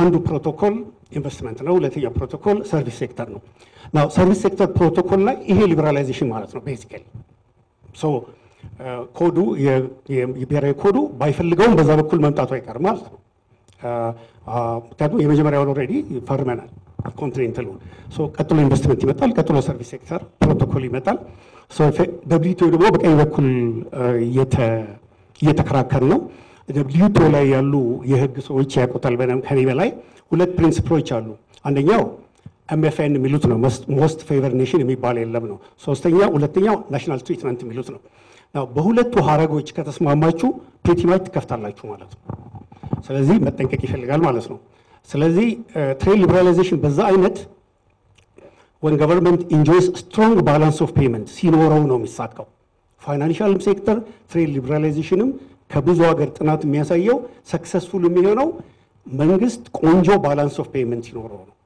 በኤክስፖርቱና በኢምፖርት ማለት ያለው ጋፕ በጣም የጠበበ እና ጥሩ ሪዘርቭ ሲኖረው ነው እኛ የለንም ቤዚካሊ ሶስተኛ ሰክሰስፉል ሊበራላይዜሽን shows gradualism step by step fourth upgrading of the regulatory and supervisory capacity of the NB is key በጣም ይሄ ቁልፍ ነው አሁን በቅርቡ ዲጂታላይዜሽን በፋይናንሻል ሴክተር ላይ አጥንቼ የባንኮቹ ፈንዳሜንታል ፕሮብሌም ኢንዲፔንደንትሊ ኢኖቬት ቢያደርጉ ሬጉላቶሪ ቦዲው ያንቅባቸዋል ፒሪየድ ለምን ሬጉላቶሪ ቦዲው ሊስት አድርጓል የሚሰሩ ABCD EFG ብሎ ብሔራዊ ባንኩ ሊስት አድርጓል ከABCD EFG ውጪ ዓለምን የሚለውጥ ነገር ብትፈጥሩ ይሻላችሁ ኦኬ ስለዚህ ኢኖቬሽን ላይ ደግሞ ዳይናሚክ የሆነ ተከታትሎ ሬጉሌት የሚያደርግ እንደው ከነሱ ቀድሞ ይጠበቃል ስለዚህ በዲጂታላይዜሽን which is the frontier of competition banking sector ላይ በሆነው ላይ ብሔራዊ ባንኩ ያን ያህል ደካማ ከሆነ አጠቃላይ ላይማ እንዴት ደካማ ይሆናል ብላችሁ ማሰብ አለባችሁ ማለት ነው ስለዚህ እሱ ቁልፍ ነገር ነው finally Ethiopian government needs to watch for development oriented banks እንዳልኳችሁ የኛ ባንኪንግ ሴክተር 65% የሚሆነው ኮመርሻል ባንክ ነው now ኮመርሻል ባንክ ፕሮፊታብል ነው ግን ኮመርሻል ባንክ መፈረጅ ያለበት በኮመርሻል ክራይቴሪያ ነው ወይስ በዴቨሎፕመንታል ክራይቴሪያ ነው ወይስ በሚክስ ኦፍ ኢት ነው በተለመደው የፋይናንሻል ሴክተር ኢንዲኬተርስ አላቸው ሊኩዊዲቲ ሬሽዮ ካፒታል አሴት ሬሽዮ ሪስክ ፕሮግራም የሚሉት የፕራይቬት ሴክተሩ አለ በሱ መፈረጅ አለበት ወይ ኖ አዲስ ሊትሬቸር የሚመጣው የሚያሳየው ለነሱ ሌላ ክራይቴሪያ ማውጣት አለበት ለምን ዴቨሎፕመንታል ባንክ ናቸውና ዴቨሎፕመንት ባንክ እየሰሩ ግድቡን እየሰሩ በግድ አትርፍ ልትለው አትችልም ማለት ነው ቤዚካሊ አጠር ሲደረግ ስለዚህ የነሱን ክራይቴሪያ እነ ስቴፈኒ ግሪፊን ጆንስ የሚባሉ በጣም ዴቨሎፕ ያደረጉት ክራይቴሪያ አለ ለነሱን ዲፈረንትሊ ኢቫሉዌት እኛ ሀገር ደግሞ ባንኪንግ ማለት እነሱ ናቸው ስለዚህ እነሱን ማሰብ ያስፈልጋል ስለ እነሱ እንዴት ሬጉሌት እንደምናደርገው ናው ፋይናሊ ይሄ ነው ኮንክሉዥኔ ገቨርንመንቱ መንግስት ጠቅላይ ሚኒስትር ቢሮ ብሔራዊ ባንኩና የግል ባንኮች አንድ ላይ ገቨርንመንት ፋይናንሻል ሴክተር ታስክ ፎርስ ያቋቁሙ ዝም ብሎ ተነስቶ ከፍትባቸዋለሁ አይደለም ያቋቁሙና ያ ታስክ ፎርስ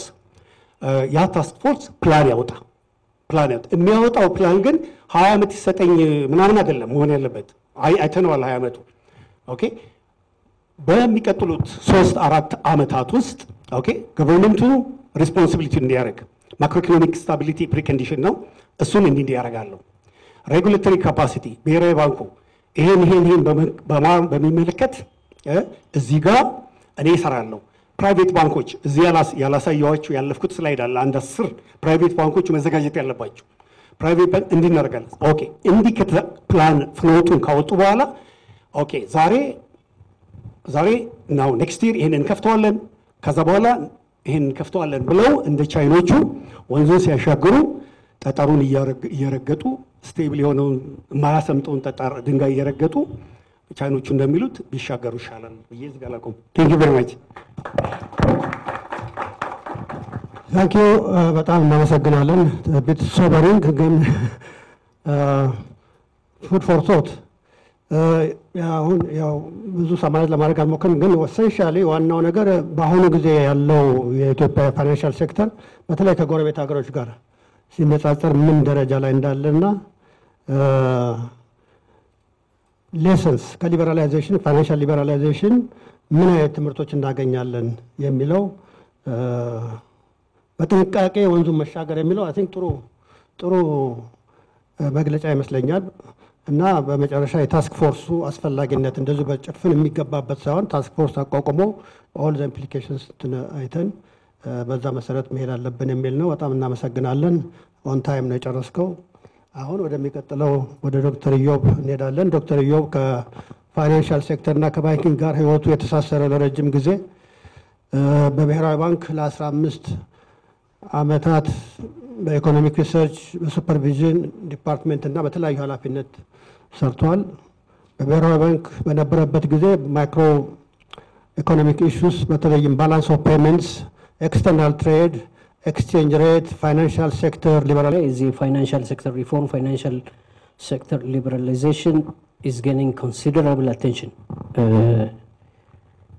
This is because andanya financial sector is regarded as a key instrument development because scarce resources mobilize or go in terms of saving, then translate with the investment, and then economic development and job creation. የመሳሰለውን ትልቅ ሮል ስላለው ነው። ስለዚህ ፋይናንሻል ሴክተር ፓርቲኩላርሊ ከ1990 ጀምሮ የሊበራላይዜሽን እርምጃዎች በተለያዩ አገሮች ተወስደዋል። አንደኛ ላቲን አሜሪካ ነው በኤግዛምፕልነት የሚጠራው። ላቲን አሜሪካ ኦፍ ኮርስ እንደ አርጀንቲና በመሳሰሉ ሀገሮች ላይ ቀደም ሲል የነበሩ የስፓኒሽ ባንኮች ነበሩ። የላቲን አሜሪካን ፋይናንሻል ሴክተር ትሪገር ያደረገው ነገር ኢስ ክራይሲስ፣ ማክሮ ኢኮኖሚክ ክራይሲስ ከባንኪንግ ክራይሲስ ነው። ያንን ደግሞ መርጀርና አኩዚሽን ላይ የውጭ ባንኮች እንዲገቡ ተደርገዋል። ወራዝ በኋላ ላይ እንመጣበታለን። ሌሎችም ሀገሮች ኤክስፒሪየንስ አለ። ኢስተርን ዩሮፕ ለምሳሌ ማንሳት ይችላል፣ ኤዥያን ማንሳት እንችላለን። When it comes to financial development, the state of financial sector development is measured by financial deepening. Financial deepening የምንለው ኮንሰፕት financial intermediary የሚያሳይ ነው። The availability of money stock in the economy. In forms of currency, in forms of deposits, in forms of quasi currency, እነዚህን ሜጀር በማድረግ ነው።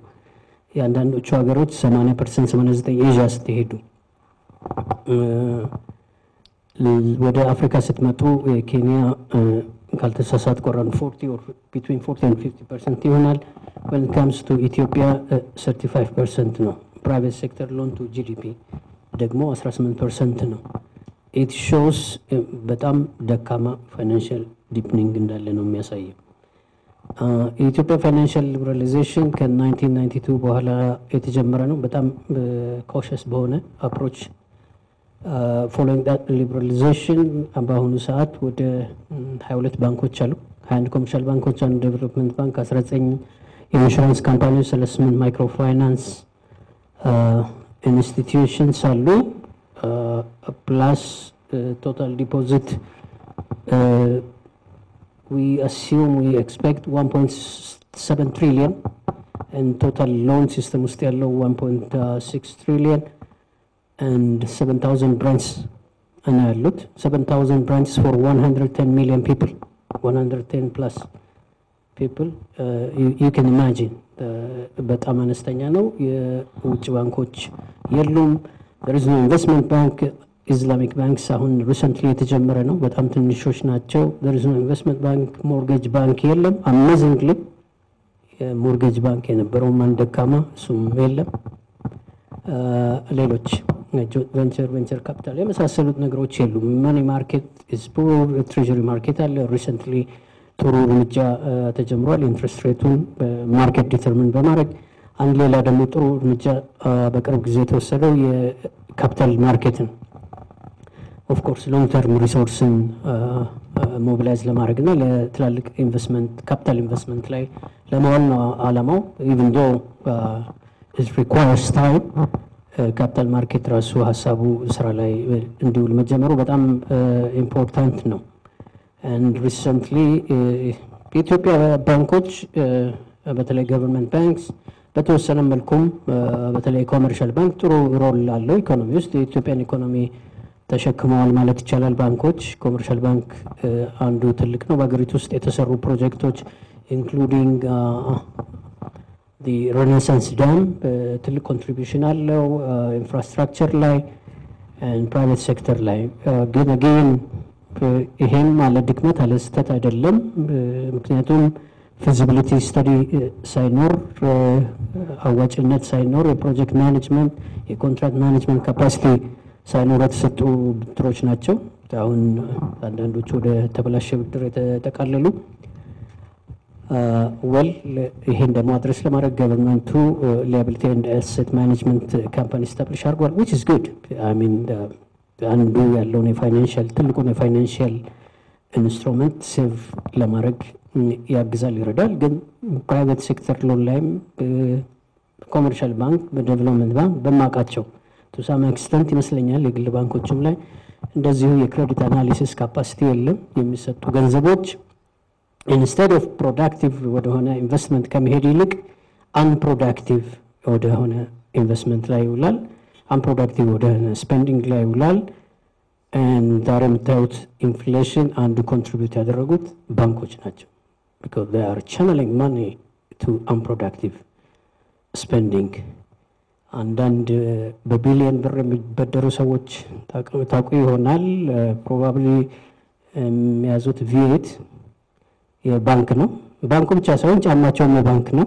አንዳንዶቹ this is an unproductive spending and ለዛሬው ኢንፍሌሽን አስተዋጽኦ አድርጓል ባጭሩ የውጭ ባንኮች አገሮች ለምንድን ነው የሚያስገቡት የሚለውን እንመልከትና እንደኛ ትሬድ ሊበራላይዜሽንን ተከትሎ ነው ፋይናንሻል ሴክተር ሊበራላይዜሽን የመጣው ሞር ኦፕን አፕ ሲደረግ ሞር ኢንተግሬት ለማድረግ ከዓለም ኢኮኖሚ ጋራ ይጠቅማል ኢኮኖሚክ ስኬል ማሳደግ ያስችላል ኢንቨስትመንትን መጨመር ይችላል የውጭ ኢንቨስትመንትን አትራክት ማድረግ ይችላል በሚል ነው ፋይናንሻል ሴክተር ፕሌይስ አን ኢምፖርታንት ሮል ምክንያቱም is a link the trade important ነው ስለዚህ በፋይናንሻል ሴክተር ሊበራላይዜሽንንም በናካሄድ ኤፊሺንሲ ጌን ይኖራል አንደኛው ኤፊሺንሲ ጌን አርጊመንት ነው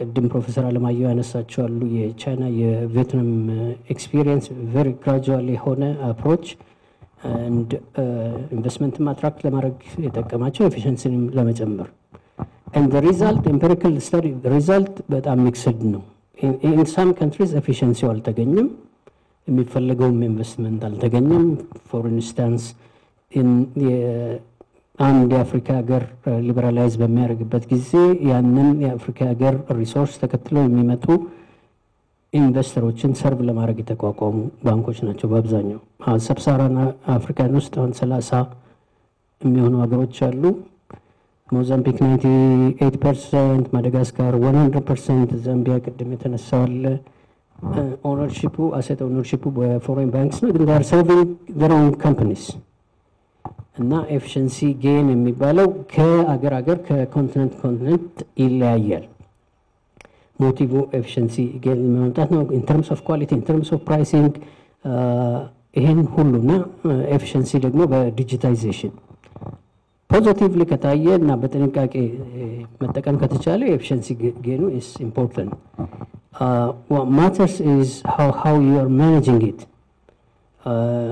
ለምሳሌ የኢስተርን ዩሮፕ ላይ ስቴት ኦውንድ ባንክስ ስለነበሩ እነዚህ ስቴት ኦውንድ ባንክስ ከሊበራላይዜሽን በኋላ ነው የኢንተርናሽናል ማርኬቱን ስለማያውቁት ያንን ፎሬን ኤክስፐርቲዝ ለመፈለግና ልክ እንደሌላው ዓለም ለመሆን ሲባል ነው 100% ሰረንደር አድርገው ፕራይቬታይዝ ያደረጉት in some countries የተወሰነ 100% ባይሆን በዛ መልኩ ነው in Latin America Argentina Chile Mexico to some extent Brazil economic crisis ያመጣው ውጤት ነው ለምሳሌ ባንኮ ሳንታንደር and ባንኮ ቢልባኦ የሚባሉ ሁለት ባንኮች 13 ቢሊዮን አውጥተው ነው የአርጀንቲና and የቺሊን ባንኮች የተቀለሉት መነሻው ቅድም ማክሮ ኢኮኖሚክ ስታቢሊቲ ያለው ፕሮፌሰር አለማየሁ እዚህ ላይ ነው በጣም ኢምፖርታንት ሁለተኛው ከኤፊሺንሲ ጌን በተጨማሪ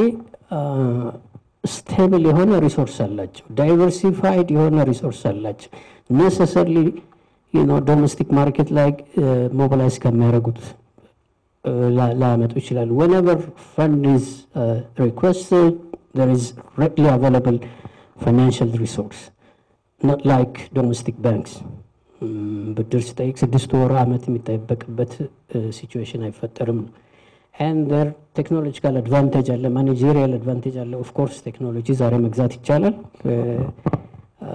አንዱ ሪዝን የሚሰጠው የቴክኖሎጂ ነው የተሻለ የሪስክ ማኔጅመንት አቅም አላቸው የተሻለ የፈንድ ማኔጅመንት የፎሬን ኤክስቼንጅ ፈንድ ማኔጅመንት አቅም አላቸው በዚህ ምክንያት የፋይናንሻል ዴቨሎፕመንትን ያመጣሉ and on the flip side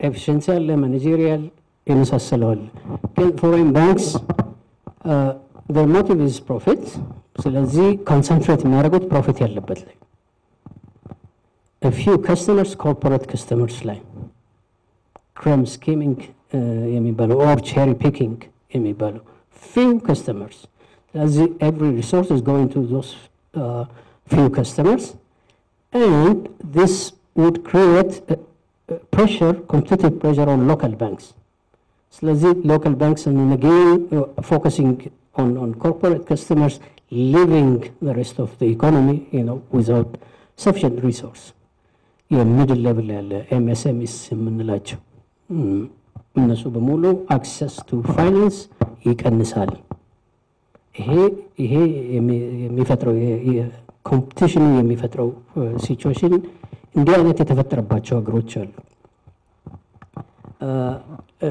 ሌላው foreign banks a contagion effect crisis በሀገራቸው ሲኖር እነሱም affected ይሆናሉ locally ያለውን ኢኮኖሚ disrupt ያደርጉታል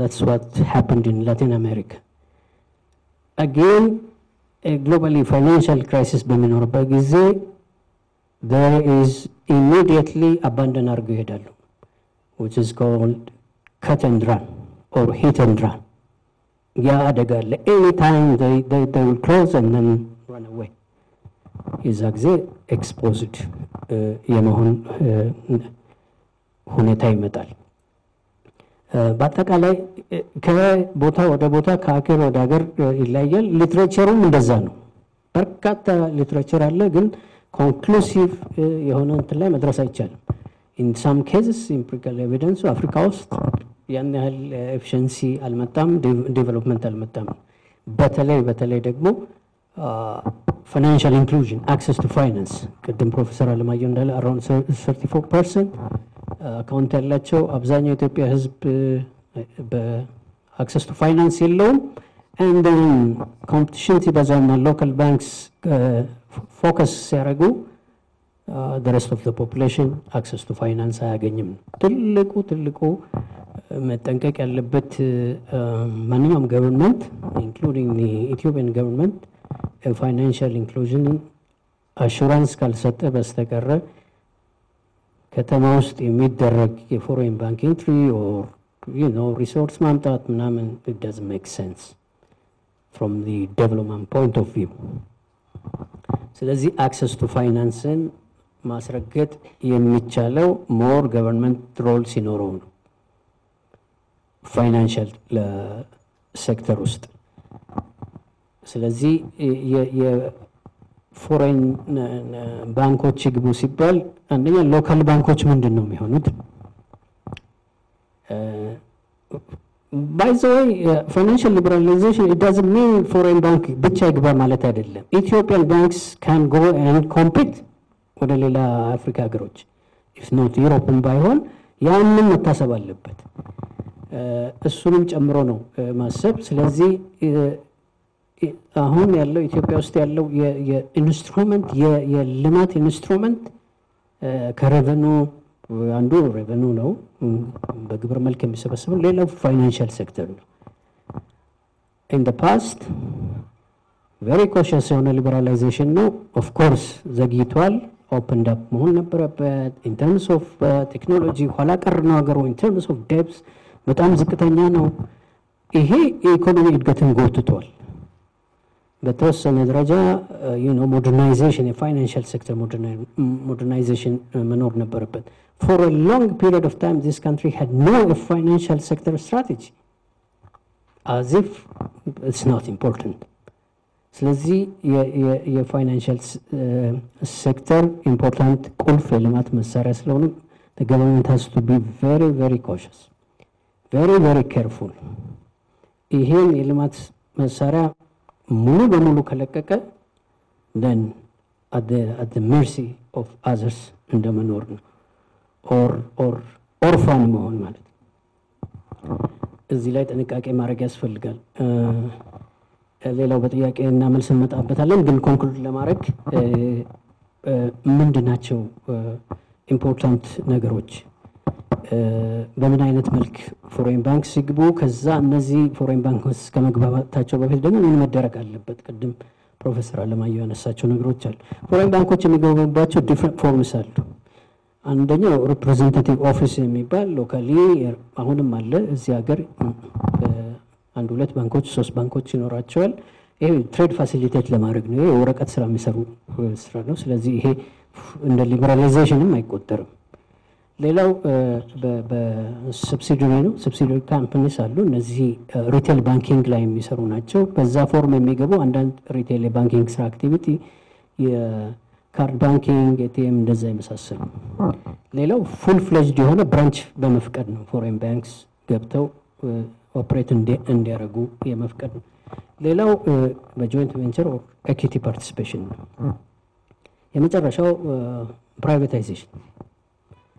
In my view, privatization should be out of the options.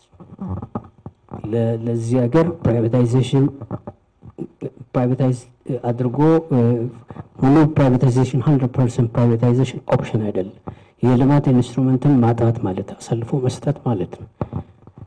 በተወሰነ መልኩ ኤኩዊቲ ፓርቲሲፔሽን እንዲኖራቸው ባንኮች፣ የውጭ ባንኮች መፍቀዱ አይ ቲንክ ታይምሊ ነው። ይሄን በጥናት ላይ የተመሰረተ መሆን አለበት። በጥናት ላይ የተመሰረተ ሲባል what would be the ramification on local economy in terms of development, in terms of financial deepening, in terms of access to finance, financial inclusion. ይሄ even job creation መታየት አለበት።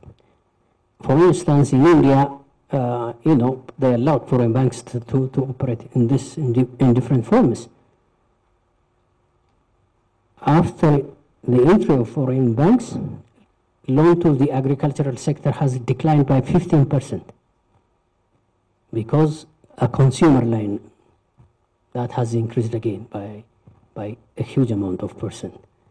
ስለዚህ ጥንቃቄ ያስፈልጋል የሚባለው ለዛ ነው። ኦኬ፣ በዋናነት ምን ያስፈልጋል ነው። ይሄ ከመሆኑ በፊት ምንድን ነው የሚያስፈልገው? ቅድም በጣም ኢንክሬዲብሊ በጣም በደንብ ገልጾታል ፕሮፌሰር አለማየሁ። ማክሮ ኢኮኖሚክ ስታቢሊቲ መጀመሪያ መጽሐፍ ምን ይላል? ቃል ነው። in economics መጀመሪያ ማክሮ ኢኮኖሚክ ስታቢሊቲ። you can't do without stability. ስለዚህ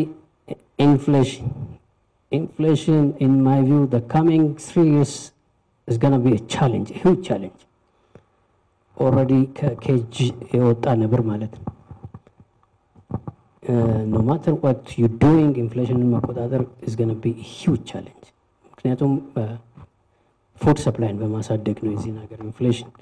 ኦፍ ኮርስ የሞኔታሪ ፖሊሲ አክሽንስ በጣም ኢምፖርታንት ናቸው የሚረዱት፣ ግን ሎንግ ላስቲንግ ሶሉሽን ለመስጠት ፉድ ፕሮዳክሽን ነው። ቅድም ፕሮፌሰር አለማየሁ ኢሜንሽን ዲት ገቨርንመንቱ የጀመረውን ኢንቴንሲፋይ ማድረግ አለበት። ኤክስቼንጅ ሊበራላይዜሽን ቬሪ ኢምፖርታንት ቢኮዝ እነዚህ ነገሮች ምንላቸው ከፋይናንሻል ሴክተር ጋር ይያዛል። ሞኔታሪ ትራንስሚሽን ኢፌክቲቭ የሚሆነው እንደዚህ አይነት ኢንቫይሮንመንት ስቴብል የሆነ ኢንቫይሮንመንት ሲፈጠር ነው። ሰከንድ there should be a clear roadmap ለፋይናንሻል ሴክተር። ሊበራላይዝ እናደርጋለን፣ የውጭ ባንኮች ይገባሉ። you have to have the roadmap። እና ያሰብኩትን ነው ፕሮፌሰር አለማየሁ የተናገረው። there should be task force or a council advising the government on this aspect ቅድም እሳቸው ሲያቀርቡ ኮሚቴ ተቋቁሟል ብሏል። that should be transparent ለፐብሊኩ መታወቅ አለበት። ከፋይናንሻል ሴክተር ሊበራላይዜሽን ቀጥሎ አሁን ባለው ሰዓት ዲፖዚት ኢንሹራንስ ስኪም ያስፈልጋል። a number of banks and the public needs an insurance ለሚያስቀምጠው ገንዘብ and then you know የክሬዲት ቢሮስ እነዚህን ማጠናከር ያስፈልጋል። the bottom line ግን the central bank supervisory authority foreign banks የሚገቡ ከሆነ more products more services ይዘው ይመጣሉ። ያንን የሚመጥን supervisory capacity ሊኖር ይገባል። ይሄንን ክሮስ ቦርደር ሱፐርቪዥን በማድረግ ከነዛ ሀገሮች ባንኮች ጋር የሱፐርቪዥን ክሮስ ቦርደር ሱፐርቪዥን በማቀናጀት ሮበስት የሆነ ሱፐርቫይዘሪ ካፓሲቲ መፍጠር ዛሬ ነው የሚጀምረው፣ ባንኮቹ ከገቡ በኋላ አይደለም። because banking crisis financial crisis part of life ነው ያጋጥማል። even in the United States ያጋጠመው የፋይናንሻል ክራይሲሶች ስትሮንግ የሆኑ ሱፐርቫይዘሪ ኦቶሪቲስ ባሉበት ሲቹዌሽን ነው። ስለዚህ ክራይሲስ እስኪፈጠር አይደለም። አንድ ሰው ጂኦሎጂ ለመማር እርዝኩክ ሀፕን እስኪያደርግ መጠበቅ የለበት። otherwise he must be foolish። እነዚህ ናቸው። ከውይይት ጋር እንትን ላለን ያው በኦክወርድ ፖዚሽን ላይ ነበር፣ ምክንያቱም ከፕሮፌሰር አለማየሁ በኋላ ነው የተናገርኩት። እሱ ሁሉንም ተናግሯል። ኤኒዌይስ መልሳለሁ። እሺ አመሰግናለሁ ዶክተር ኢዮብ። እንዳልከው የዶክተር ኢዮብ እና የፕሮፌሰር አለማየሁ በጣም ተመጋጋቢ ናቸው። የፋይናንሻል ሴክተሩ ደካማነት የሊበራላይዜሽን ሊያመጣው የሚችል ሊያስከትለው የሚችል ጠንቅ፣ ስለዚህም ጥንቃቄ ነው ነገሩ። በተለይ ማክሮ ኢኮኖሚክ ስታቢሊቲ በተለይም ኢንብሎክሌተርስ ኢንፍሌሽን ቁጥጥር ካላደረግን አደጋ እንዳለው ነው እንግዲህ ሁለቱም ያሰመሩበት። ስለዚህ አሁን በሁለት ሶስቱንም አመሰግንላችኋለሁ። እኔ እናንተን ስራ ለመቀነስ ወደ ውይይቱ ስንገባ 1 ሰዓት ተኩል አለን። በደንብ ከተጠቀምንበት ታይም ማኔጅ ካረግን ጥሩ ውይይት ሰፊ ውይይት ማድረግ እንችላለን። ስለዚህ የኤፍኤስኤስ ወርቃማ ህጎች የምንላቸው 3 ነገሮች አሉ። አንደኛ ስማችሁንና የመጣችሁበትን ተቋም መግለጽ፣ ተቋማዊ ካልሆነ ደግሞ በግልም ከሆነ በግል መምጣታችሁን። ሁለተኛ በምስጋና አቅራቢዎችንም ሆነ ኤፍኤስኤስንም በማመስገን ጊዜያችሁን እንዳታጠፉ። ኤፍኤስኤስ ያው ግዴታው ግዳጁ ስለሆነ ይሄን ማዘጋጀት አለበት። ስለዚህ ምንም ምስጋና ያስፈልገውም፣ እነሱንም እኛ እናመሰግንላቸዋለን ማለት ነው። እና በጣም ጀነረስ ሆነን 4 ደቂቃ ለእያንዳንዳቸው እንሰጣለን። 2 ዙር ይኖረናል ብለን ተስፋ እናደርጋለን። ስለዚህ ያችን 4 ደቂቃ ጥያቄ ሳይበዛ ቢቻል እንደውም አንድ ጥያቄውን በደንብ አድርጎ አብላልቶ አቅርቦ ወይም አስተያየትም ከሆነ አንድ አስተያየት ሰጥቶ ማለፉ ይመረጣል ማለት ነው። ጊዜ እንዲኖረን ነው ለዚህ ሁሉ። ስለዚህ አሁን ወደ እናንተ እንመጣለን ማለት ነው። ወደ መድረኩ እንመጣለን።